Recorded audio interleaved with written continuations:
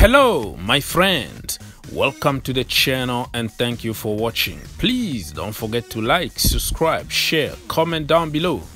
One click away my friends and you're all set. Luis Enrique, he gave an interview and said that he leaves his doors open. He would like to try the Premier League. You know what that means? Knock knock knock. Todd Bowley, I'm here, look at me.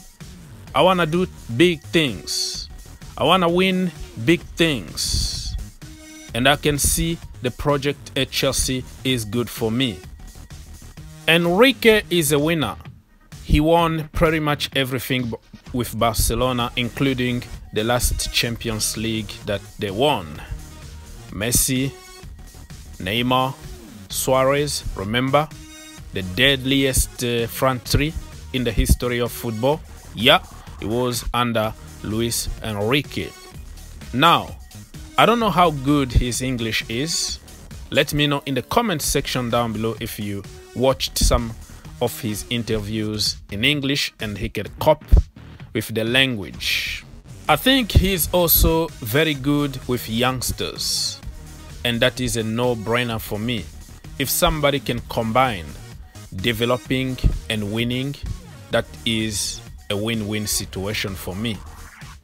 To be honest with you, I don't like checkbook managers. I always believe that you can have a lot of money, but you can also develop the youngsters that you have already in the team. Another manager that's been circulating there is Julian Nagelsmann. So if you are a Chelsea fan watching this video, who are you gonna get at Chelsea Football Club in case Graham Potter got sacked? Julian Nagelsmann or Luis Enrique, and why?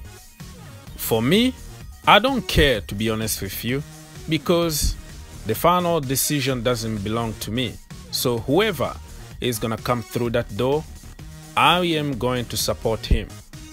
It doesn't mean that I choose somebody, but I have no choice but to support whoever the board is gonna decide to get.